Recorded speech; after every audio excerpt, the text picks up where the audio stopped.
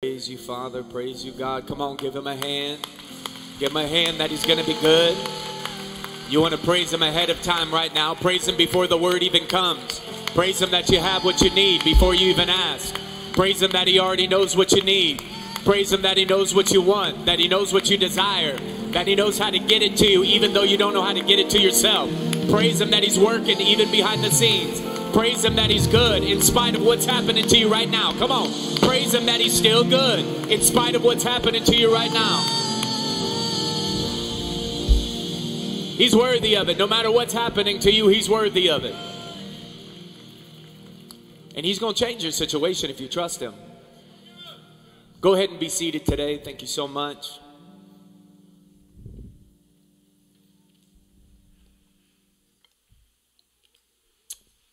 If y'all are wondering what I'm drinking, because it's quite colorful, just want you to know it's just vitamin water.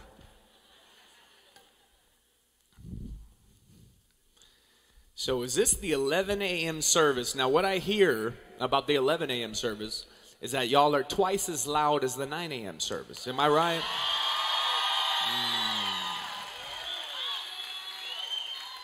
We'll have to put that to the test.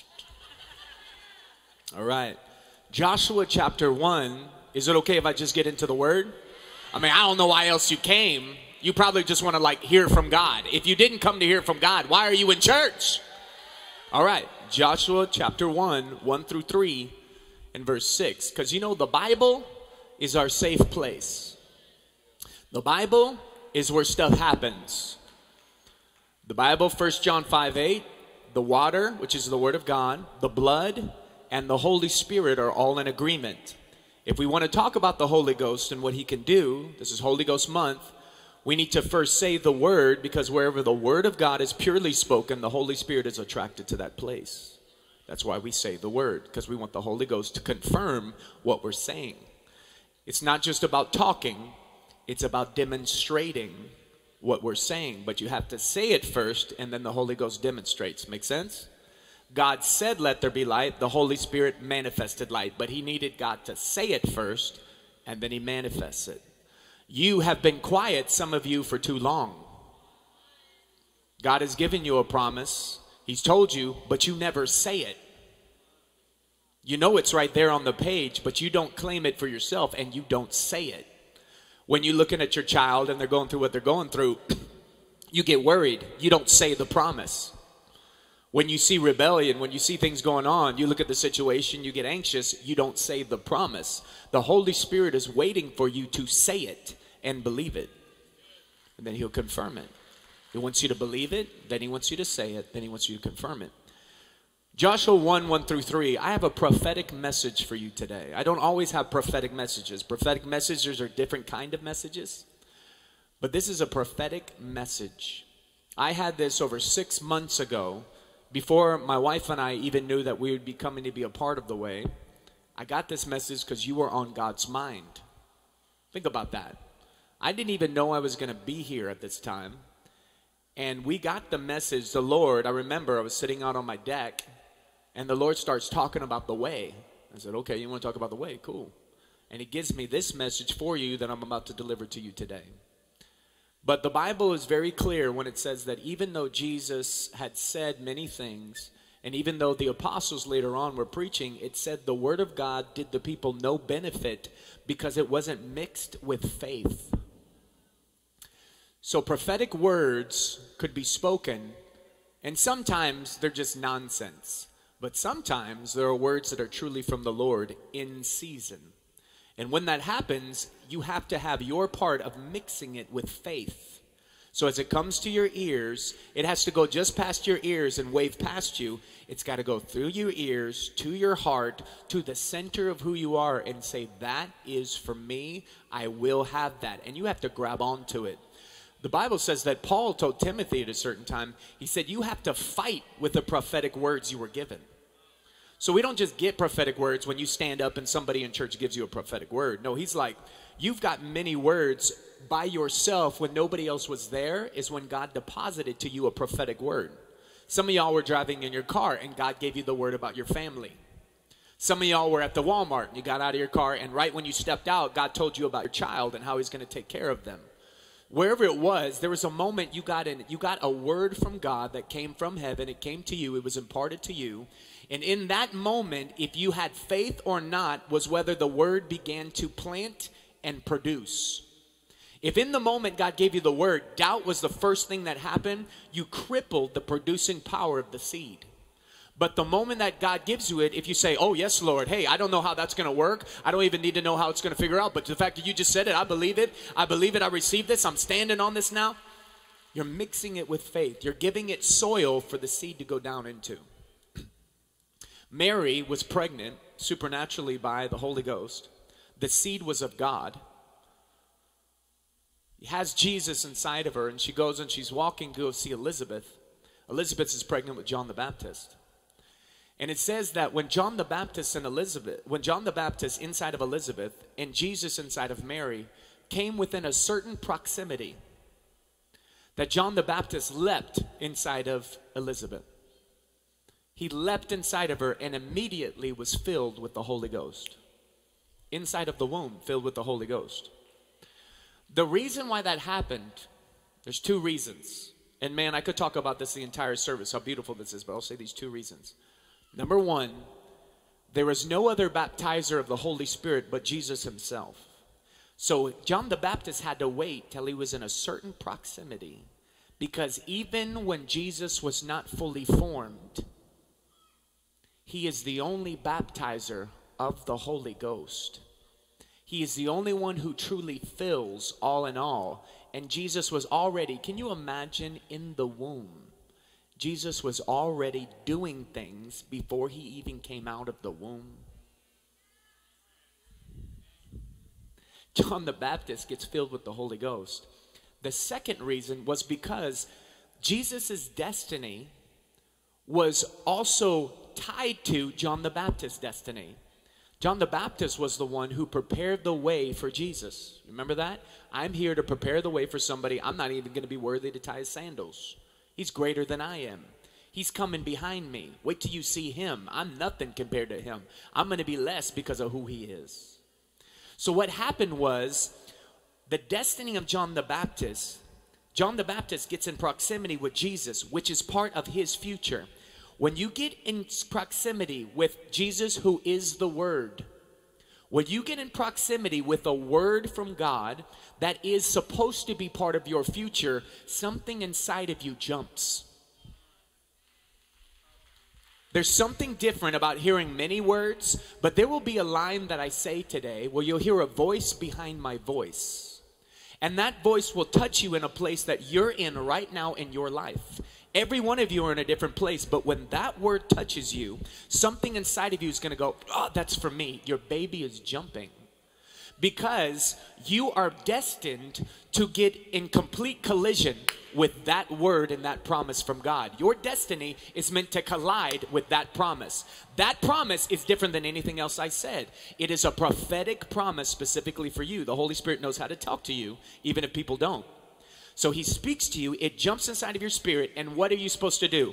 Have faith in that moment, and what's one of the ways we show faith? We shout for joy. Joshua was told to go around the building 7 times, and then at the end of it, he said, I want you to just start shouting. For most of us, we're like, Lord, what the heck are you talking about? You want me to walk around this building and then just start screaming a lot? But he didn't stop there. He said, I want you to shout, for I have given you the city. So he's not shouting from an empty place like we do in church. We're just trying to make noise. But Joshua is shouting from a promise that God already gave him. It's the promise that shouts, not your voice. You're giving voice to a promise that cannot be withheld inside of you. The promise is so alive. The promise knows that the promise is going to come to pass. The promise is willing itself into existence. And it's simply using your vocal cords to shout out the excitement that the promise is going to come to pass. That's a different kind of shout. It's a promise that shouts. So what I'm about to give you is a prophetic word. And if you have the faith to receive it, it will literally go to work before you leave this service. Joshua 1:1-3. Are you ready? After the death of Moses, the Lord's servant, the Lord spoke to Joshua, son of Nun, Moses' assistant, and he said, Moses, my servant, is dead. Therefore, the time has come for you to lead these people, the Israelites, across the Jordan River into the land that I am giving you. I promise you what I promised Moses. Wherever you put your foot, I'm going to give it to you. Be strong and courageous, for you are the one who will lead these people to possess. Somebody say the word possess. All the land I swore to their ancestors I would give them. I want to talk to you about the word possess just real quick. You see, possessing something is different than being promised something. You can be promised a lot, but it doesn't mean you'll possess any of it. The Bible says that God promised all of Israel all of the land. He said, it's yours. Wherever you set your foot, I've given it to you. This is my promise to you. Yet he left it to Joshua and the armies to go and possess what was already theirs. The Bible says when Joshua died, he was looking up and Joshua was trying to find another leader, because God said even when the time that Joshua died, even though Joshua had conquered many armies, he said there is still much land to possess. Who's going to stand up and go and take what is already ours? You see, your family salvation is already yours. But you actually cannot get it until you decide to clear out all the enemies that are sitting on your land. Did you hear what I just said? Freedom from that breakthrough is actually already yours. Jesus gave it to you. But he's not just going to hand it to you on a silver platter. He did his part. He did his part to the fact that he literally said, my part, it is finished. I've done everything I need to do. Now I'm telling you that land is yours. That breakthrough is yours. Your family is yours. These things are yours. However, you're going to have to get out your sword. You're going to have to clean some stuff off. Turn off the television clicker. You're going to have to get up a little bit. You're going to have to go into the land, because there are people, enemies, that are sitting on the land that you have, and they're acting like it's theirs. Are you okay with that? Or do you want to go and take and possess what I've already given to you?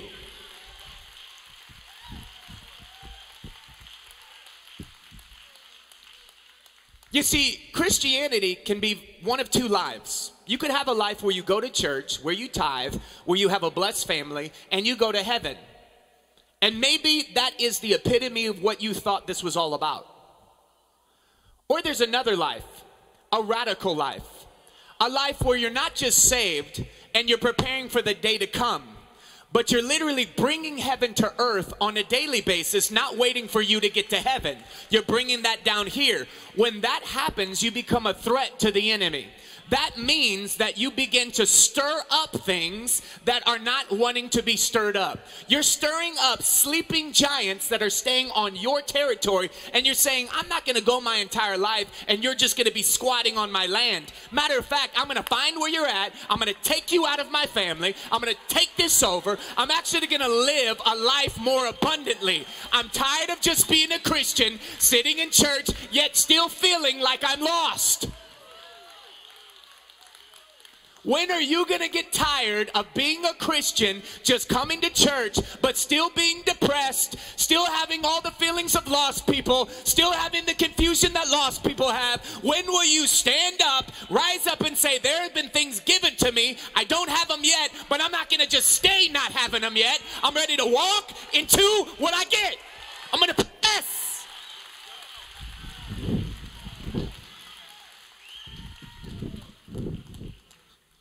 Possess. Say it, possess. Say it again, possess. All right. So, he says, it's your time now, Joshua. You saw Moses doing some stuff, but now it's your time. You've been preparing for this. You've been praying on this. You've been asking for a long time. Well, guess what, Joshua? You woke up this morning. It's your time. Now, you have to understand something very simply about time, real quick, about how God sees time, because it will build your faith to understand why when God says something, it's not like anybody else who says something. It's different when God speaks than when just somebody speaks. Let me tell you why. Here's time. They're going to put that up on the board over there. You could zoom into it real quick on that screen. Here's time. Time is at one point and then comes all the way to this point. We have the beginning of time. Zoom in on it real quick. Thank you. At the beginning of time, there's God before time begins. Do you understand? Before the beginning, there's God. We're on the same page. So God is outside of what time is. After the end of all of time, there's God. So time is something that is movable for God. He can take time and he can toss it over here. He can take time and he can toss it back here. He can take time and he can roll it down there. He could look at time. He could look into time. He could go into time and then pop out of time. He can run around time. Time is not something he's bound by. You and I are. He doesn't go Monday to Monday. You and I do. However, by the fact that he's outside of time also means that he's in time all at the same time. Let me show you what I mean. So there's creation. We're going to Noah here. We're going forward in time. Abraham, there's the prophets. We're going to go way forward in time. There's Jesus. There's the cross, the resurrection. Here's the book of Acts when we start the new church. There's your birth. Whatever year that was, you're born. There's your death. It's going to happen sometime in time. You don't know what day that is, but it's going to happen.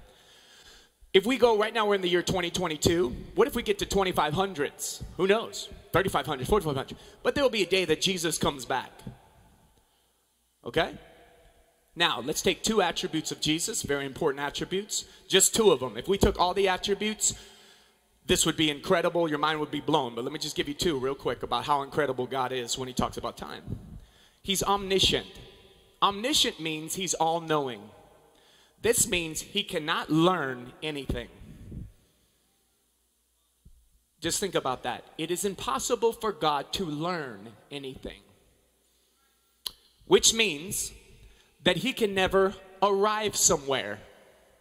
God doesn't arrive anywhere because he's omnipresent.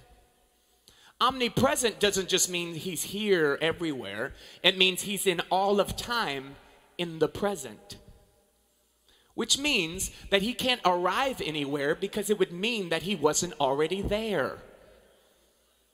He has no past because it would mean that there's something behind him. But there's nothing behind God because he's everywhere. He has no future because it would mean that he's learning something new as he's coming to a new day he hasn't seen yet. But God can't learn anything new. He says, I will do exceedingly above and beyond all you ask, think, or imagine. Numbers 23:19 says that it is impossible for God to lie. Can you say that? It's impossible for God to lie. Say it again. It's impossible for God to lie. It's not that God doesn't try to lie. It is impossible for God to lie. He literally cannot lie. The enemy, it's impossible for him to say the truth. All he can do is lie. God, it's impossible for him to lie. All he can do is say the truth. Which means that any promise God gives, it has to be a proven promise. It can't be a theorized promise. So if he says, I can do all you ask, think, or imagine, abundantly above all you ask, think, it's because he had to go through the entirety of time. He had to go through all of time and see what every single person until the end of time would ask without his help. Then he had to see what every person till the end of time would imagine without his help. Then he had to see what every single person at the end of time would think and the ideas they would have without his help. He got to the end of time, saw every single person and everything they would do, and he said, I can exceed all of it if they will involve me. So now he speaks backwards to a man named Paul, who pens these words and says, and God will do exceedingly above and beyond all you ask, think, or imagine. It wasn't something he got in the moment. God had already been to the end of time and shouted backwards for Paul to write something down on the pages saying, I'm already here. I've seen everything they asked, thought, and imagined, and tell them I can exceed it all, because if they'll just involve me. So even though we're in the year 2022, remember, there's no past for God and there's no future for God. That means that as creation right now, even though we're in October 16th, 2022, God right now is forming out of the ground a man. And he's blowing into that man's nostrils the breath of life right now. Also right now, Abraham is lifting up the knife about to kill his son, Isaac. But the angel is coming right now for God. It's in the present for God. He's coming and saying, stop, because you fear the Lord. You don't have to do this. There's a ram in the thicket. Also right now, Jesus is being born, and they're trying to find him right now in Bethlehem. In the present for God. It's our past, but it's his present. Also right now, Jesus is dying on the cross. He's rising from the dead. Right now, conquering everything in hell, coming back with the keys so that you and I could have authority. But it's in the present for God. Right now, Jesus is seeing when you were born. That's your past. Right now, God is already at your funeral. He knows the suit that people are wearing when they're giving the speeches for you. He's already watching the speeches of your children or people who are saying good and nice things about you, hopefully. He sees if you're cremated or if you're in a casket. He's already in the future in 2500. He knows what's going on there. He knows what the economy's like, the technology. He already knows 3500. And the Bible says that God the Father is the only one who knows the time and the moment that Jesus will return. How could he know the time and the moment that he returns? Because he's already there.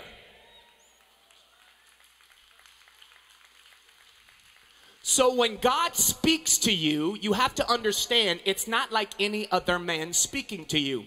Because he's speaking to you from the place of the breakthrough you're hoping for.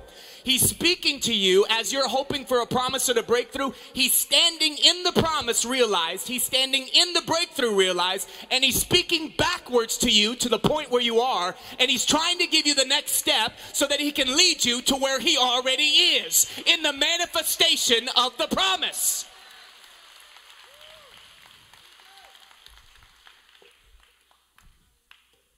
This isn't too deep, right? Are you guys understanding what I'm saying?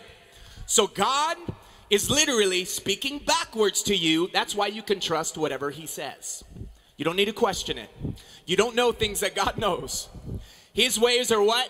Higher than ours. His thoughts are what? Higher than our thoughts. That's why God asks us to walk by faith and not by. Because if we could see what he sees, he's doing things we have no idea about. He's above us working things out right now on your behalf.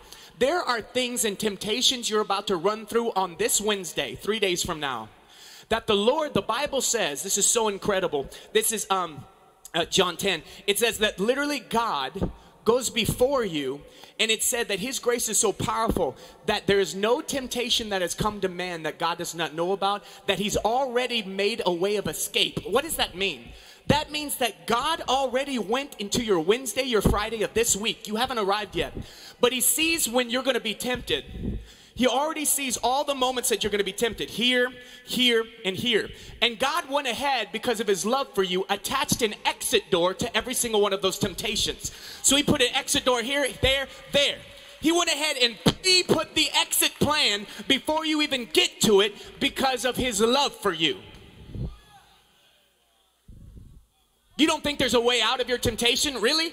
No. Before you even got to the place of being tempted, God saw what was going to happen, and he made an exit strategy for you. If you will just look at him in the midst of it, if you'll just turn your eyes, he'll give you the steps out of the worst temptations you've ever known.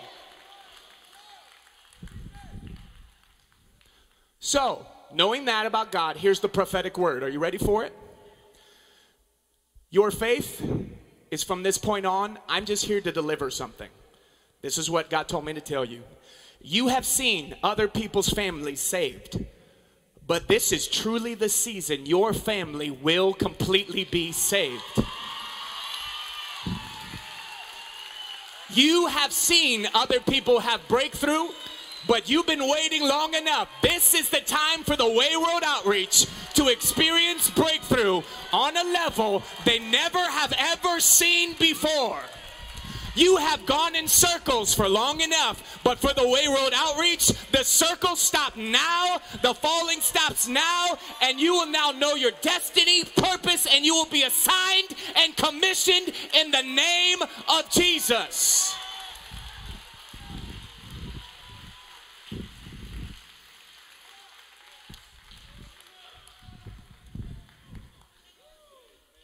He told me it's your time. 6 months ago, he told me it's their time. He told me, Gavin, when you go, you got to tell them it's their time. It's the Way's time. He wishes he could say this to every church, but he can't say this to every church. But he's saying it to the Way. It's your time.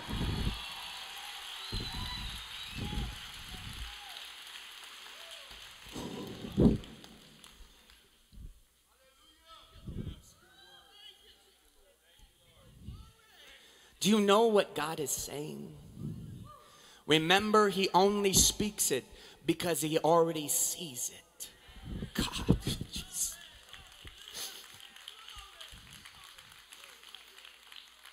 Do you know that God is watching your family members lifting their hands, praising him, and they're not even saved yet? Do you know he's already there?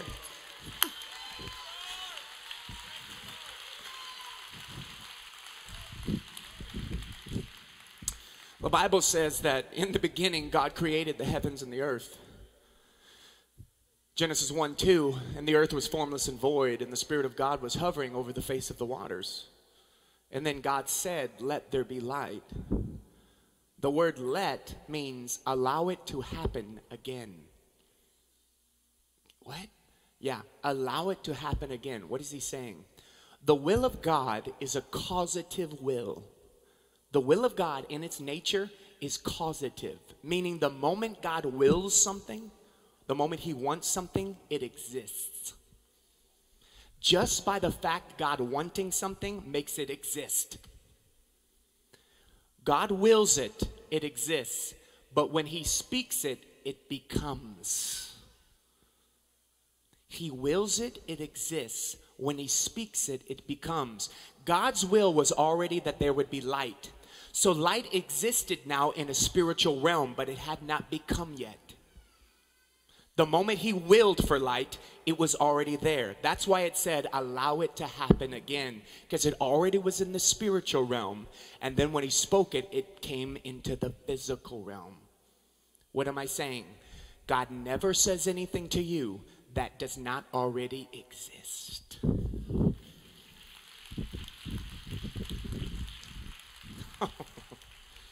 Isaiah 9:6, Isaiah's prophesying, and he's in the spirit. Because when you prophesy, the word prophesy means to bubble up from the inside. It's something that doesn't come from your mind. It's a bubbling up of the inside. And he's under the authority of the Holy Ghost as he's prophesying. And it says, he says these words, unto us a child is born, unto us a son is given. Now this is 7 centuries before the child who is Jesus would be born. But Isaiah is saying it like it's in the present. Unto us a child is born. It wouldn't be for 7 centuries that we would see him. But see, what happened was Isaiah got into a moment of the Spirit. And when you're in the Spirit, you don't see things like man sees them. He rose above the clouds of what man saw, and he began to take a small look through the eyes of the Spirit. And the Spirit is already there in the moment that Jesus was born. So he spoke out what he was seeing in the present tense. Let me just throw this in your wrench just real quick to just blow your mind for just a moment. The Bible says before the foundation of the world, Jesus already came, died, and resurrected.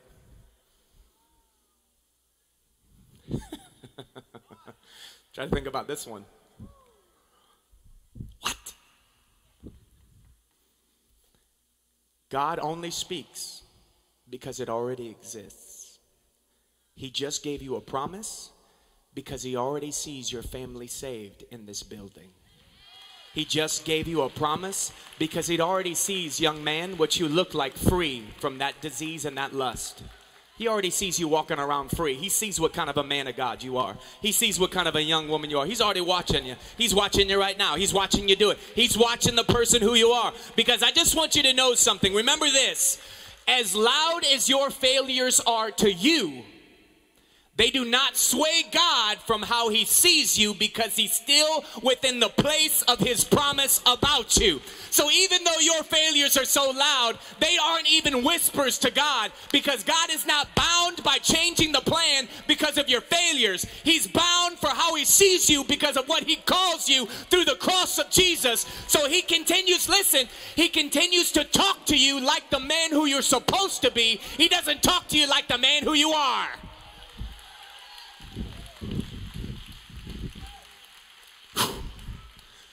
He doesn't talk to you like the woman you feel like right now.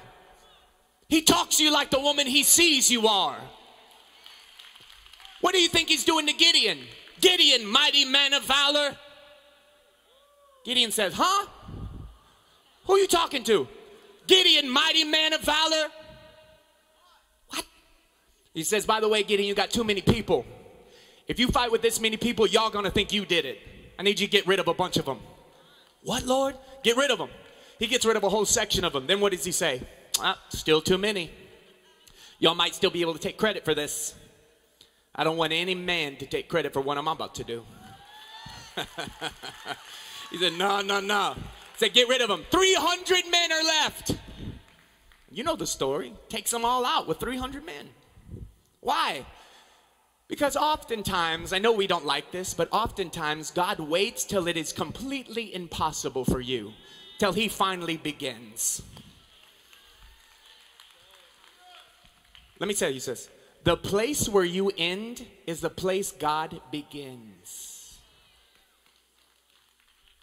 What does he say to Paul? Paul says, my God, I can't do this anymore. My grace is sufficient for you, for when you are weak, you are truly the strongest you've ever been. When you feel you're down in the worst place you've ever been, God says, I have now become the strongest you have ever made me. Because finally you're going to get out of my way. Finally you're going to stop trying to do it your own way. Finally you're going to stop leaning on your own understanding. Finally you're going to stop leaning on your own intellect. And finally I might have a chance to do something in your life. We're so busy preaching to our families, God can't even preach to them. We're so busy getting in the way of God for our children by showing a horrible example, by pulling them to church, but then we're arguing with our spouses all day long. We're in the midst of craziness. Our house is a war zone. And we're like, but Jesus is great. You got to come to church. Learn about that. What are you talking about? Your children are looking at you. You know what you need? You need power of the Holy Spirit. You need something changing you so that your life can be the message. All right. So let's get going in this. All this is going to happen, but you're sitting here saying like, Lord, I don't know how that's going to happen. That's good. That's a great place to be. Here's the answer. Zechariah 4:6. It is not by might. It's not going to be by your intellect. It's not going to be by your great ideas. It's not going to be by you digesting 50 sermons on YouTube. It's not going to be about you getting around whatever. It's not going to be by power. It's going to be by my Holy Spirit. You're not going to be alone. Please see this with me. If you could imagine being on the boat when the storm was going on and all the disciples are freaking out, you know. They're thinking they're going to die.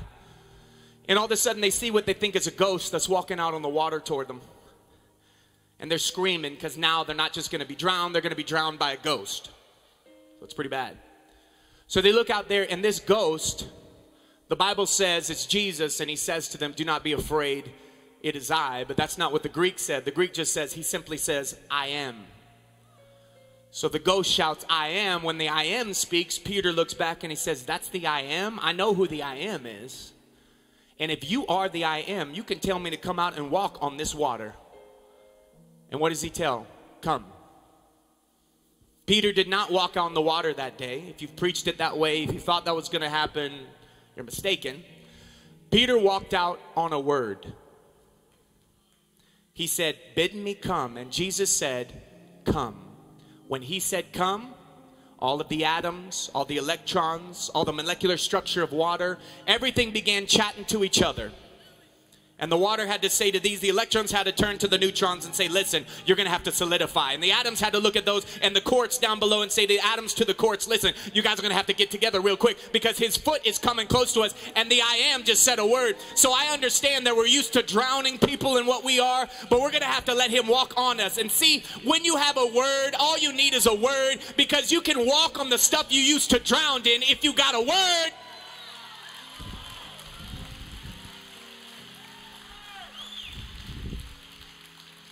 Do you know how powerful it is to have a word? All you need is a word. You'll walk through stuff you never thought you could have gotten through because God gave you a word. You'll get through the worst of the economic times, and the gas could go up to $12 a gallon, but you got a word, so you're all right. What? Who cares who's in politics and in the White House? We got a King of Kings that's above every economic plan. I got a word.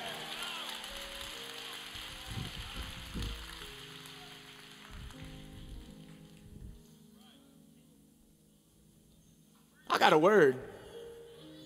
Because I have a word, I have confidence. Not arrogance, confidence. You know why I have confidence? Because Jesus deserves my confidence. If he says it, I owe him all of my belief.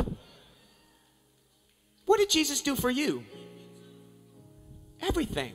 The Bible says you can't even survive without him. We're not going to look at all the scripture. Religion. John 15, I'm the vine, you're the branch. If you abide in me, you'll be fine. But apart from me, you can do what? You can't even do anything without him. So they're there on the boat. Peter walks out to him, drowns. We know the whole story. They get back into the boat. He calms the winds and the waves with a word. A word. You know how quietly he said that word? I don't want to get into this too deep, but please, this is so incredible. He doesn't even shout. The Bible actually talks in the tense of that. He doesn't go, peace be still. In the loudest storm, only Jesus had to whisper, peace be still. And the loudest thunderclaps, the loudest lightnings, the winds around, when they heard the voice that was the same voice at the beginning of time that tuned them into being. The same voice when God spoke, Jesus was the word that came forth, and the Holy Spirit was the one who manifested him. Him, the person of Jesus, who is the word. God spoke it. Jesus was the word that came forth. The Holy Spirit manifested it. And at that moment, every single thing in creation knew the sound of that voice. Do you know that when Jesus stood up on the boat, do you remember when Peter couldn't catch anything all night? He comes back into the boat and he's like, I can't catch nothing. And Jesus said, hey, cast your nets, plural. Cast your nets, not one net. Cast your nets, because God's not telling you to go for a little dip. When God tells you something, he's going to give you more than you asked for. So wait a second. He said, cast your nets on the other side. Please understand something. The I am just spoke. Every single fish in that lake, in the Indian Ocean, in the Arctic Ocean, in the Pacific Ocean, and the Atlantic Ocean was headed for that net. Only those fish happened to get there first.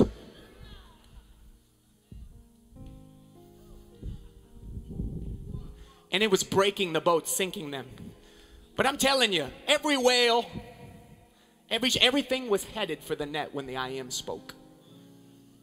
Nets. You're not just going to get one of your family members saved. All of them are going to get saved. Nets. Nets. You've been asking for one thing. God's like, I'll give you 5. You've been saying that breakthrough. Why not ask for all of it? Listen, God is saying I cannot exceed when you don't ask. I need you to ask so I can have something to exceed. I need you to imagine so I can have something to exceed. I need you to, come on now. We're sitting here, Lord, just like, would you help me just pay my rent this month? I understand it's real. But don't say that anymore. Say this. Lord, I'm not only asking God, I know that you know my needs. I'm asking that you give me enough I can pay my next door neighbor's rent. That's more like a godly prayer. I'm asking you give me enough, God, that I can buy a car for the single mom that I have in my heart right now because she can't even get to church. That's the kind of prayer God will answer. He wants you to know, according to Matthew 6, if you'll seek first the kingdom of God and his righteousness, all these things, the basics of clothes and the cars you need and the money you need and all that, they are magnets to people who seek the kingdom. It said they'll simply be added unto you. Just added. The necessity. Jesus says, I already know the clothes you need. Look at how I clothe the lilies and the birds. Look what I do. He said, you literally think I'm going to leave you out to dry? But are you putting your trust in him, or are you dependent on everything else the world can offer to try to meet your needs? Because until you employ God as your provider, he will not force himself to be.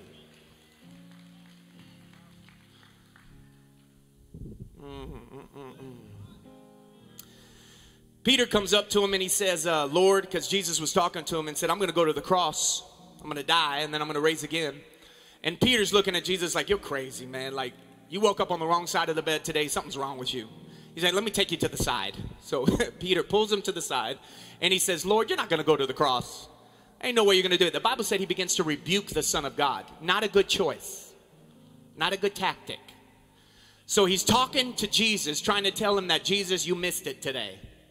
And Jesus looks back at him and he says, get behind me, Satan. He doesn't say it to Peter. The Bible says right there, it says, for you are speaking, this is Matthew 16, 22 through 23. Peter, you are a dangerous trap to me. You are seeing things merely from a human point of view. God condemns the way that you reason in your mind. He condemns it. Human reasoning is condemned by God. You working it out on your own strength, the way you want to work out the situation with your wife, the way you think you're going to promote this whole thing, the way you're going to work out the situation at your job, all that. If you do that without him, he condemns it. Because anything you come up with without God is always less than what you could have had. So he says, listen, I'm rebuking the spirit you're coming from. It's a spirit of human reasoning. It's not God's. Because Peter, it didn't make sense to him. He's like, it don't make sense to me why you go to the cross. You ain't never done anything wrong. So Jesus looks at him and said, Peter, you think because it doesn't make sense to you, it ain't God? Some of y'all need to hear that. You think just because it doesn't make sense to you what's in this word, it can't be right? Who made you the judge of what's God and what's not? Some of y'all love the Jesus, for instance. Let's talk about Jesus. Some of y'all love the Jesus who comes, and he holds, the one who came and said, whoever does not have the sin, cast the first stone. We love that story. Because he said, neither do I accuse you. The woman gets up, he said, now go and sin no more. We love that story. But do you know the story? Do you know the Jesus who knits a whip? Who takes the whip and drives people out of the church? Do you know that Jesus? Do you want him? The one who will come into where you are and flip over tables because you're bringing the world into his house? That's Jesus too. How about the Jesus who preaches, yes, Beatitudes, beautiful sermon, you love those. But how about the Jesus who looks at the Pharisees and says, you whitewashed snakes? Because he rebukes hypocrisy. You sure you want that Jesus too? Because you got to want all of Jesus. He's ready to help you, but there are areas of our life we've not surrendered to the Holy Ghost, and he does not want you to do this alone. He doesn't want you to feel alone. You're going to have it in this season, and this is God's will for you, but you have to learn how to depend on the Holy Ghost. Proverbs 3, 5 through 6, trust in the Lord with all your heart. Do not depend on your own understanding. Seek his will in all you do, and he will show you which path to take. Do you understand? It's him. It's him. It's him. Romans 8:14, those who are led by the Spirit of God are children of God. That word means mature children of God. It doesn't matter if you've been saved for 40 years. If you've never been led by the Holy Ghost in 40 years, you're still a baby.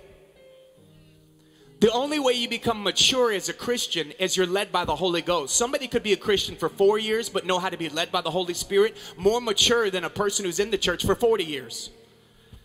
Just because you've been sitting like a car in the shop for 40 years does not give you the ability and the anointing and all that. If you were not used within 40 years, today's the day to be led by the Holy Ghost. It's time to turn it over. Turn it over. Enter into true maturity with God. You understand you'll always be at the wrong place at the right time, at the wrong time? Anybody ever said this in their life? Why me, Lord? Why? Really? Again? You ever said that? Like, really? Again? Like, this happening to me again? It's because you just happen to seem to be at the wrong place at the wrong time. It's because you're off rhythm. You're off rhythm. Galatians 5:25. Look at this. Since we are lived by the Spirit, let us keep in step with the Spirit. That word means the rhythm of the Spirit. There is a rhythm in the Spirit. You see it when you see men and women that you respect or people, and you just say there's just something different about their life, and they just seem to have favor over them all the time, and all the good stuff seems to happen for them, and you know who those people are. You know what's going on? They got in rhythm. They woke up. See, when you're sleeping, there is a song that is going on in the Holy Ghost. There is a spiritual beat that is happening even while you're asleep. And when you wake up, you can simply get out and get on beat. And you know what begins to happen to your life? You begin to say things like Ruth said. Ruth was left. She left with Naomi, and she came to the field, and there were a lot of fields to choose, but it said she happened to come into the field with Boaz. Boaz represents Jesus. Ruth represents the church. She happened to collide with the exact field, even though there were many to choose. She happened to be at the right place at the right time. You know what happens to you when you get with the rhythm of the Holy Ghost? He takes over your feet. So you go to the right place at the right time. You keep saying these things. Man, I happened to be at that restaurant, and they happened to be sitting next to me, and I went over and shook their hand, and that person knew my boss, who then gave me a promotion. Who would have known it? I happened to be in church sitting in that section, and I thought I was just sitting in that section, but God had you sitting in that section because you're on his rhythm, and there happened to be somebody that you met who then knew your family, who then helped your sister get saved, but it happened to just be at the place. You just happened to be at the right place. You happened to go to Walmart because you thought you needed to pick up some milk. But you went to Walmart at 5:05, not 5:10, because you're on the Holy Ghost schedule, not you. You didn't know it, but your feet were already playing. So you went to Walmart because you ran out of milk at the exact time God wanted you to run out of milk so that you could get over to Walmart at 5:05. Because at 5:05, he already saw somebody that you needed to encourage. There was a single mom there. You needed to buy groceries for her. So he got you over there at 5:05 so she could be overwhelmed by the love of God because you happened to be on the Holy Ghost schedule.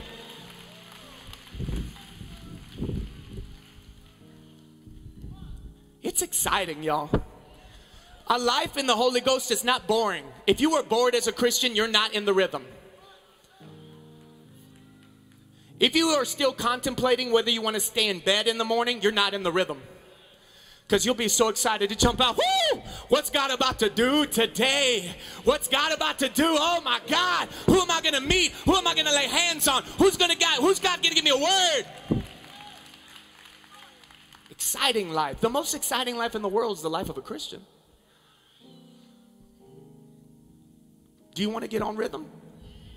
Because let me tell you, even though he spoke the word, it's going to take your faith and it's going to take your surrender for it to happen. John 6:21, Jesus is on the end of a lake, and it says that he wants to cross over to the other side. And it says that before he can cross over to the other side, he gets in the boat. I've been there to Jerusalem, around Israel, and that lake is 2.5 hour boat ride from one side to the other. But it says that immediately when Jesus touched the boat, he immediately was on the other side. He was transported. God did not have time for the 2.5 hours it would take him to cross that lake. The Father needed him there now. So the Father got him there now. Philip dipping the Ethiopian eunuch in the river, the book of Acts. After he baptizes him, he vanishes. And he's transported 55 miles away to the city of Azotus to preach. God did not have time for him to walk the 55 miles. God needed him there to preach now. Some of y'all, God does not have time for you to figure all this out for the next 10 years. God wants to get you there now. God wants to get you there now. Some of y'all, the things that will take you 5 and 10 years, God will get you there in 6 months. God will put you over people that are more qualified than you are. God will put you over people who have more degrees than you do. God will put you into areas and shaking hands with people of influence you never ever thought in your wildest dreams you would. Why? Because you submitted your schedule to him. He wants you to be in places. Next year, some of y'all aren't even going to be in this country because you're supposed to be ministering in other countries. Next year, some of y'all are going to be on the mission field. Next year, some of y'all are going to be in a place where you thought that you were a failure as a mother, but you're going to be homeschooling your kids with wisdom you never even knew was possible because God's going to give you insight. Some of y'all are teachers in the school system, and you think next year's just going to be another year, but the Lord doesn't have that plan for you. The Lord has a way better plan for you as a teacher than you ever could have planned for yourself. Do you want to find out what that is? Some of y'all are making $500,000 right now in your business. God has some numbers for you he wants you to reach by next year. But he has the insight to give it to you. And I guarantee you, you try to figure this all out by yourself, you might have another year like this year. And if you're happy with that, then God bless you. But if you truly want the full potential, you're never satisfied because you know God has more for you. I'm asking people in this building today to lean on the Holy Ghost. I'm asking you to realize the great counselor and advocate that you have with you. He's the same one that beat inside of the chest of Jesus. Do you understand? Jesus didn't give you a different spirit. He gave you the tested and tried spirit, the Holy Ghost himself. The same spirit that reached out through his hand and healed people, he gave you that spirit. The same spirit that gave him wisdom in the time when Jesus wouldn't have known what to say, but it bubbled up and he knew exactly what to say, he gave you that spirit. The same spirit who made Jesus bold every time he needed to be bold, he gave you that spirit. You don't have a separate Holy Ghost. You have the Holy Ghost. The Holy Ghost. He's here right now. Can you feel him? He's wanting to touch people right now. He's wanting you to receive him. If you feel the presence of the Lord, just lift your hands. Why do we lift our hands? Because we're partnering with what he's trying to do. He's moving on you right now. You don't need to stop it. Just partner with it. We lift our hands because we surrender. If a guy has a gun to your back, you surrender. But this isn't a bad man. This is the most loving person. If you could surrender to men that are evil, don't you think you could surrender to the most loving God who's ever been there? Lift your hands up. Come on, just lift them up.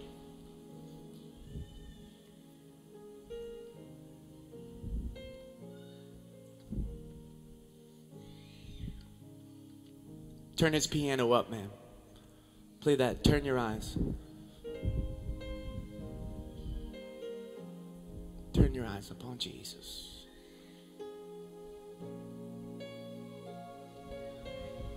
Come on, let him touch you. Let him touch you.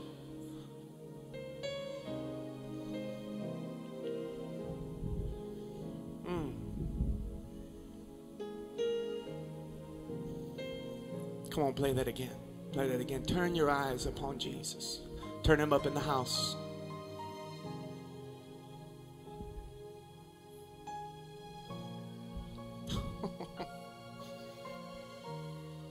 Oh, Jesus.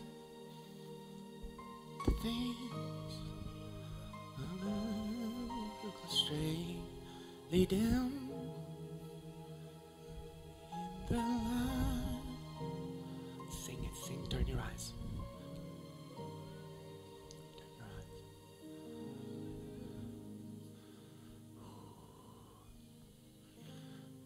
Your eye upon Jesus. Look full in his wonderful face. Sing, sing, sing. And the things will grow strangely thin in the light of his glory. And come on, sing it again. Turn your eyes. Come on.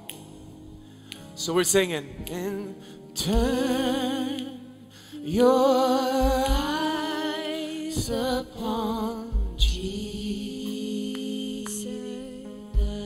Jesus. Look full in his wonderful face. He's beautiful. He's still beautiful. And the things of earth will grow strangely thin in the light. Some of y'all need this. Don't rush this moment. Some of y'all need this. Come on, lift your hands up. Let's sing it one more time. Oh, turn your eye. Come on. He's beautiful. He's beautiful. Turn your eyes upon Jesus. Look full in his wonderful face. Oh God. And the things of earth will grow strangely dim in the light of his glory. I promise this is the last time. Come on, with all your might. Come on, he's beautiful. He's worthy. Come on, just one more. I'm loving him right now.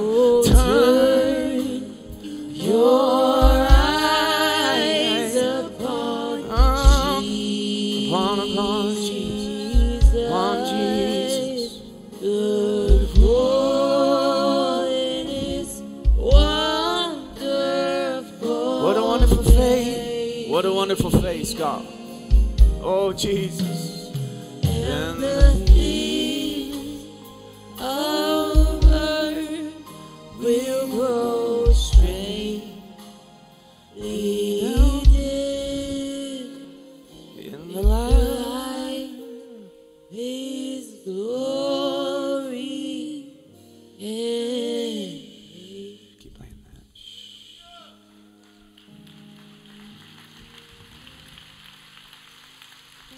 If you have a prayer language and you pray in the Holy Spirit and you're grateful for it, just lift your hands. Put your hands down. If you do not have a prayer language, you have not been baptized in the Holy Spirit with the evidence of a prayer language, just lift your hands up. Both hands. Do not be ashamed. God wants to give you a prayer language right now. Just in your seats, right there as you're standing. Close your eyes. I was halfway through the stage and the Holy Spirit told me right there, I want to pour my spirit on those people. Nobody making a sound. We're just continuing to watch. Just in your heart. Just in your heart singing to the Lord. Your eyes upon Jesus. The Bible says that I'll reach out. The ministers would reach out their hands. If you're one in the Holy Ghost. And he said that they would proclaim this statement. Receive the Holy Ghost. I speak to you on the right. Receive the Holy Ghost. I speak to you in the middle. Receive the Holy Ghost. I speak to you on this side. Receive the Holy Ghost. I speak to you on the left. Receive the Holy Ghost. Now I want you to breathe in. Breathe in. Now I'm going to count to 3. It's not about the number. But what I'm going to do is I'm going to ask you, those of you who already have a prayer language, on the count of 3, I want you to begin praying in tongues. Those of you who do not have a prayer language, let me tell you what's about to happen. The only way you will stop yourself from getting this beautiful gift is if you keep your mouth shut. Your faith, God wants to pour out of your belly rivers of living water, but your mouth is the faucet. You have to unscrew the faucet so God can let the water come out. All that means is you need to open your mouth. It might come out as sounds at first. You don't even know what they mean. It's not from your head. It's out of your belly. But what's about to flow out of you are perfect prayers for your family, perfect prayers for your life. Let me tell you this, one of the greatest revelations God ever gave me. When you pray in the Holy Spirit, you're allowing God himself to pray through you using your lips to mouth the words. If God prays to God, God always will get what he asks for. When you pray in the Holy Ghost, you're allowing the Holy Spirit to lay hands on you. Jude says, building yourselves up in your most holy faith, pray in the Holy Spirit, praying in the Holy Ghost. What he's saying is the building means the edifying and the empowering. How are you getting edified and empowered?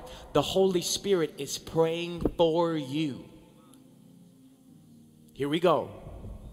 1, everybody who has tongues, who already does it, I want you to begin praying. Those of you who do not miss out on this. You need to begin to make sound. Open up your mouth. It's in your belly, and you need to just let it out. 1, 2, by faith. 3,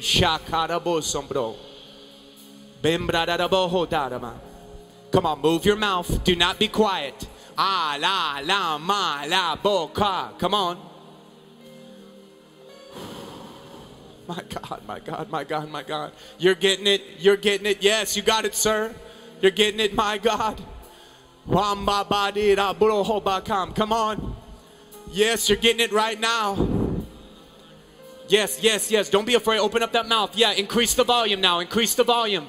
Let yourself, let it come out. Let it come out. Don't hold on the inside. Jesus is with you. Nobody else matters. Brenda kade bido hosovra babakasi brete. Brande de hekada bohonda. Yes, he's coming out. He's flowing through. Singadi bro hokatara de bisa. Thank you, Lord. Thank you, Lord. Oh, that's beautiful, ma'am. I can hear you from here. There it is. Yes, young man. Yes, young man. You're getting it right there. And don't let anything shut this down. You're being empowered. You're being strengthened. You're being empowered. You're being strengthened. Oh, he's coming to heal parts of your heart you don't even know about that are hurt. He's coming to heal parts of you don't even know are wounded. He's the Holy Ghost.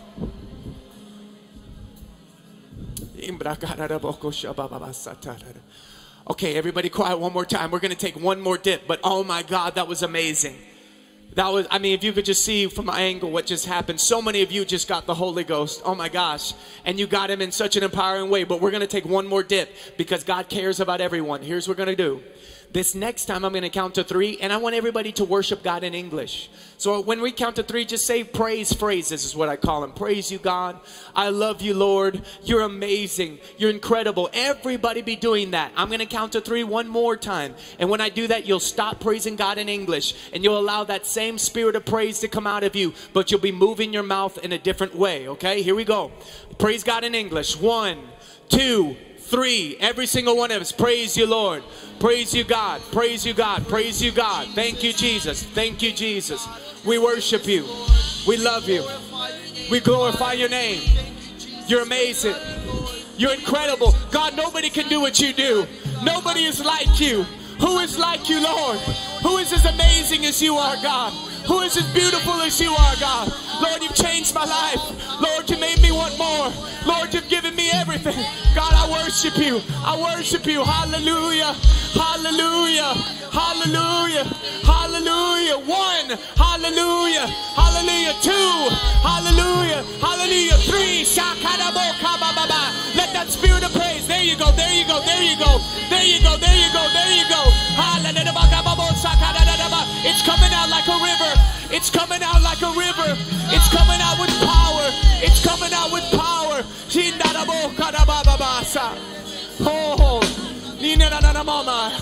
Wow. Oh God, oh God, oh God, don't let it stop. Lord, we want more. Lord, we want more. Lord, we want more. Lord, we want more. Oh, I see deliverance. I smell deliverance. I smell deliverance. It's starting on the right side of this building. I want you to be set free right now. When the Holy Ghost comes in, He lets everything, He pushes it all out. When the Holy Ghost comes in, He pushes everything else out. Be set free in the name of Jesus. Be set free in the name of Jesus. Deliverance, be set free in the name of Jesus. I literally felt deliverance just coming in on this right side right here. That means that for a small moment right now, God is going to begin to address certain spirits, not ones that you're possessed by, but certain spirits that have been influencing and attaching themselves to you. It is time to be detached. It is time to be set free. What you have to do right now is in this room right here, very solemn presence. Hold on. Very solemn presence. Repent right now. Any sins that you know of right now, just begin to repent. This is a very solemn presence in this place. Repent right now. That it literally just shifted. It was like a color and it just shifted. The wave has shifted. I want you to repent right now. Any known sins that are going on, we got to clean this room out. Clean this room. Any connections you have had to the occult in your past. Anytime you've ever seen a Ouija board, or if you watch continuous horror movies, whatever it might be, I need you to repent right now, and I need you to renounce your connections. Renounce your connections. This is out loud. You say, I renounce my connection. Some of y'all, it was abusive relationships. Severe abusive relationships. You are no longer connected to that person. They are no longer bound to you. You have been set free and severed of their connection in the name of Jesus Christ. Some of y'all sexual encounters. Sever yourself from the connection in Jesus' name right now. Sever yourself. I renounce that connection. I am no longer bound. I am no longer with that. I am no longer connected to it. Go ahead.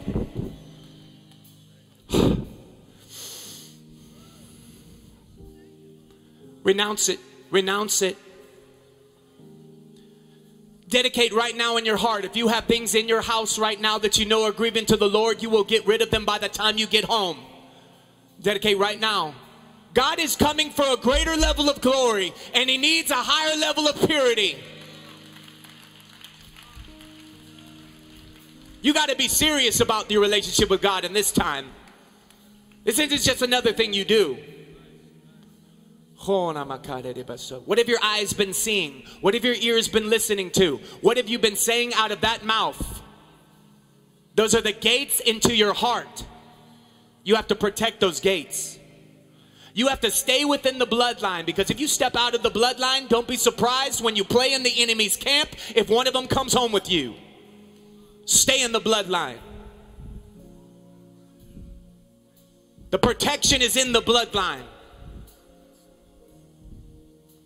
Right now, if that is you and you say, I've been either with a sexual encounter, I've had either an abusive relationship that I was attached to, or you say specifically, I have things that I've gotten into when it comes to the occult, whether I was playing with my friends, whether I got into it, whether it be a palm reading, a tarot card, Ouija board, whatever it might have been, and I repent of it right now in the name of Jesus. Any of those, lift your hands in the air, because it's time to be delivered. Hold it, just hold it, hold it. Shh.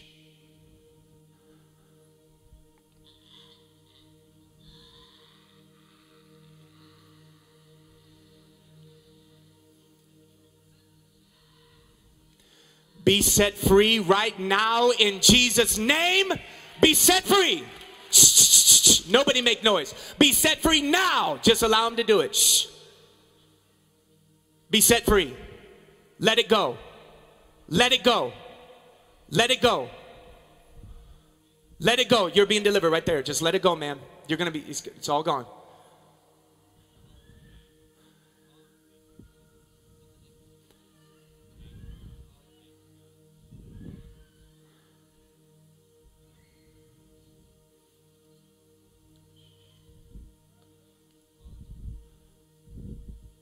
I say you are no longer bound to that relationship, that abusive experience. You are being set free.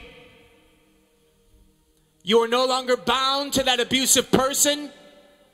Let God clear them out. It's gone. It's over. That's it. There it is. There it is. Just let it go. Wow, there he is. There's the presence of the Lord. There's the presence of God. There's the power of God. You've become a manipulator. I didn't know this was going to happen again today. Yesterday this happened, but it's again today. There are people in this room. You have been operating under the spirit of control and manipulation by controlling people with your attitudes and your emotions. They walk on eggshells around you. That is a spirit of control. You are controlling people with the attitudes and emotions. Just repent right now. Let it go and be set free in the name of Jesus. Be set free. Be set free. God is good enough for you.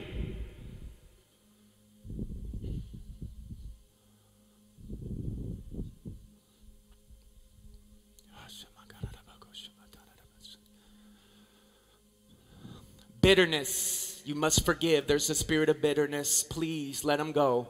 Just let them go. Let them go. Some of y'all are being held back, but just forgive, I promise. Just let it go right now. I know that we don't understand. I understand that it's been hard. I know that I don't understand, but God understands. He sees. But unforgiveness is the only unforgivable sin. Please just forgive right now. The Lord is coming to help you. Once you release forgiveness, many of you will begin to feel a release. Just release it. Release it to the Lord. He saw it.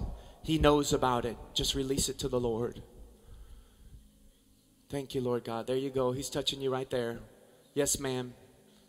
Yes, ma'am.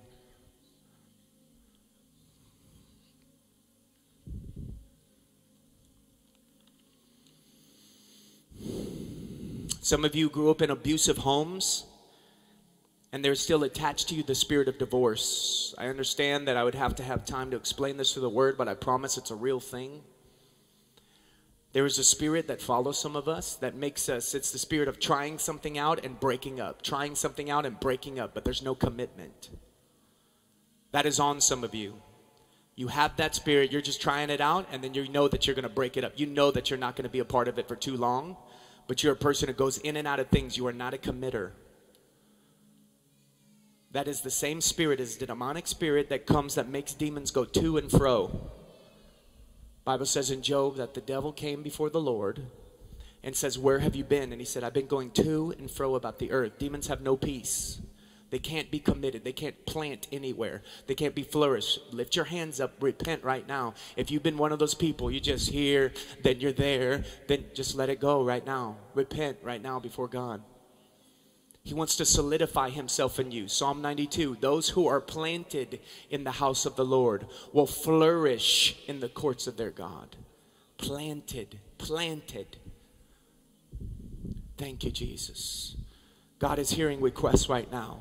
God is doing mighty, mighty, mighty things. Mighty things. There's people right here in this entire section. You've been having digestive issues and pains. Just put your hand up right there. Just right there, right there, right there. Yeah, just right here. There's multiples of you. Put your hand on your stomach. Breathe in and out, please. Put your hand on your stomach. Breathe in. Now breathe out. Breathe in. Breathe out. Be completely healed in the name of Jesus. Thank you, Lord. There's multiple. There's a couple men and women right here in the center. Back pains and back issues. Lift your hands up right here. Back pain and back issues. I want you to turn like this to the side. Do this in faith with me, please. And then I want you to begin bending down and coming up. By the power of the Holy Ghost, he's healing you right now. Be healed in Jesus' name. How's that starting to feel, ma'am? Look at your smile. Come on, be healed. Wow. Come on, be healed. Be healed. Be healed in Jesus' name. Oh my gosh. Oh my Lord. Look at people's smiles. Look at what God's doing for them. There is a severe breathing issue that's in the back section over there. Somewhere in the back section, like almost to the back. There's a breathing. I don't know if it's a young child. I don't know if it's but I don't know if it's a mid. And there's definitely a couple adults too. But breathing issues. Would you lift your hands up? You're right in that area right now. Thank you so much. Breathing issues. Thank you. Would you? Thank you. In the name of Jesus. Breathe in and out. That's the power of the Holy Ghost. You might feel a warm sensation in your chest right now and a release, a warm sensation. I had severe bronchitis ever since I was 12 years old. I remember the feeling, severe tightness and then a release in Jesus' name. As a matter of fact, this entire building, if you have breathing issues, put your hands up right now. There you go, breathing issues. Everyone, now begin to breathe in. Be healed in the name of Jesus. Blow out. Be healed in the name of Jesus. Blow out. Allow the presence of the Lord to heal you right now. Breathing issues. Be healed. Thank you, Lord. You're going to feel freedom in your lungs right now. Some of y'all literally begin to feel freedom in your lungs. Freedom of air. Wow, praise God. Thank you. Thank you, Lord. My God, my God, my God. Thank you, Jesus. You're so worthy. We're going to sing this one more time. Turn your eyes upon Jesus. Everybody, one last time. Hands lifted. Let's just see how beautiful he is. What he's doing today. What he's doing today. Shh. In God's presence. Just look at him face to face. Your eyes upon Jesus. Look full in his wonderful face. And the things of earth will grow dim in the light of his glory and grace. Such a beautiful presence in the room. I want to ask you one last question. Are you sure that you know Jesus? Are you sure beyond the shadow of a doubt that you know Jesus, that he is your Lord and Savior, that if something happened to you today, God forbid, that and you woke up, that you would wake up looking in the face of Jesus in eternity and nowhere else? Do you know this Jesus I've been talking about? You want him in your life. Please believe me. You don't want to go one more moment without him. You don't want to go one more day without him. You don't want to do it. If you say, Gavin, you know what? I'm not sure. I've never received Jesus as my Lord and Savior. Or you say, number two, I was on fire for God at one time, but man, I've let that fire go dim, and I'm ready to turn back. And you happen to be in this building today. Jesus has you here for a reason. This is why I preached. It's for this moment, for you right here. We care about you. Would you lift your hand right now and say, I want Jesus. 1, 2, 3. Lift him up. Look, look, look, look, look, look. I want Jesus. I want Jesus. Come on, wave it. Would you come down? Come down. Come down. Come down. Come on. Don't wait. Come down, come down. We're not going to embarrass you. I'm not going to ask you to say anything. Come down to the front. Come on, give him my hand. If you just lifted your hands, I want Jesus. Come down. I'm not going to embarrass you, I promise. Come down, come on. Come, come, come. Give him my hand. These are our family coming. These are our family coming. Oh, Jesus. We got couples coming together. We got couples coming together. We got young people coming. Welcome, come into the family. Come into the family. Come into the family. Yes, yes, yes. Come on. We got plenty of altar workers here. Just spread them right on out. Over this side too, we got some people. Holy Lamb. They're still coming. They're still coming. Look at him coming down right here with this boy right here. Look at this young man. Your life will never be the same, young man. Your life is changing forever. You're changing masters. Your destiny is shifting. The enemy's plan is broken.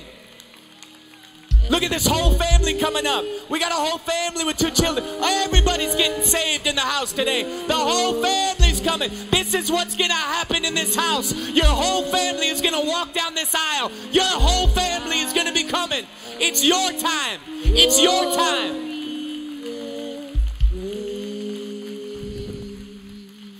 Holy cow. All right, listen. Sheesh. This is so amazing right now. Welcome, welcome everybody. Please look at me real quick. I just got to say a couple quick things. Number one, the decision you're making today is the greatest decision you'll ever make. This one you'll never regret, I promise. Because right now, every sin that you've committed that you can do nothing about, that you feel guilty about and ashamed, Jesus already knows them. But in a moment, you're about to give them over to him. And he's never going to give them back to you. He's going to put them as far as the east is from the west. He's not going to remind you of your past. You'll be the only one who does that, if you want to. But I would suggest, from this moment, leave it all here and move on with your future. You're going to give these sins to the Lord. He's going to wash you clean. But then what's going to happen is you're going to have to forgive yourself. That might be harder for you. I understand. Nobody feels worthy of forgiveness. But Jesus didn't just come and die on the cross for the beautiful parts of yourself. He didn't come and die on the cross for all the prayers you were going to give him and the life you were going to devote to him. He died on the cross because he wanted your ugliness. Listen to me. He bought your ugliness too. He bought all the filthy parts about you. He's not ashamed of them. He wants them. He's asking for you to give him the filthy, embarrassing parts of yourself, because he's showing you right now, I paid for those too. That's what this is about. There's nothing too bad that he can't handle. He's a big God. So right now, we're all going to say a prayer together. But after this moment we say this prayer, it's very important that you understand something. This is only the first step. The Bible says very clearly that just saying a prayer is only part of the journey. It's not all of it. From now on, you have to turn over the bosshood of your life. You might have been the boss of your schedule, the boss of your plans, but God wants to become the boss now. That means some of the friends you have, you're going to have to let go of. It doesn't mean that God doesn't love them. It just means that they're not taking you anywhere toward God. Some of the people in your life, you're going to have to reassess. Some of the things you're doing, you're going to have to ask God about your job now. You're going to have to ask him about where you work. You're going to have to say, God, are these things in my life pleasing to you? Because it's all about him now. Are you dedicating to do that? You're not just dedicating to say a prayer, but you're dedicating to become a disciple of Jesus. That means you have to get into a group here. You got to come to a church. That means you got to get serious about your relationship with God. That might interfere with some of your plans, but just know that's about to happen right now, so you're not doing this falsely. Okay? Let's all pray together. Every one of us out loud, especially you who are up here in the front, so that someone next to you can hear. Dear Lord Jesus, I repent of my sin. I know that you died, that you were buried, and that you raised from the dead. I receive your forgiveness. I receive the blood that cleanses me. I am no longer guilty. I am no longer guilty. I am no longer guilty. But now I am innocent because of the blood. Now, Lord, help me to forgive myself. Take a moment right now and just forgive yourself. You got to let this go to God. Allow this to happen. I know this is hard. Come on. Allow his power. I know you're not worthy, but he loves you. You have to do this if you want to move on with your future. It's okay. It's okay, ma'am. It's all right. That's the Lord. That's God's love. It's okay, sir. That's God's love. The Lord, see, the moment you do this, you ask God for help. You see how he's already going to help you? He's already helping you, and you just said your first words to him. He's already helping you, and you just said your first words to him. That's how close he was. He was already at the door knocking, and now you just let him in. Let him help you forgive yourself. It's all right. Let's finish the prayer. And now, Lord, now that I've forgiven myself, I believe that you are now the boss. I turn my decisions over to you. I turn my schedule over to you. I turn my plans over to you. Tell me what you want me to do. I will obey. In Jesus' name, amen. Would you all turn around? Turn around, turn around, turn around, turn around. Will we welcome into the family of Christ? Turn around, turn around, turn around. Our new family members into the family of Jesus Christ. God bless you. God bless you. God bless you. Thank you, Jesus. Thank you, Lord. Thank you, God.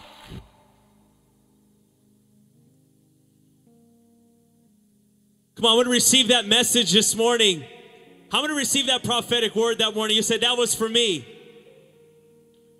We're going to continue this series in the Holy Ghost this Wednesday. Pastor Robert's going to be here. Let's come to everything. God has a word for us each of these days, and we don't want to miss not one of them. Be here Wednesday at 7 p.m. We want to see you. Bring a friend, invite somebody. We're so glad you came today. If you need prayer, come up front to the altar. We have a whole team that's ready to pray with you. We love you so much, church. Have a wonderful Sunday. Don't forget, grab your kids from Kids World. Remember this, if God is for you, there is no one who can come against you. Have a wonderful Sunday. God bless you.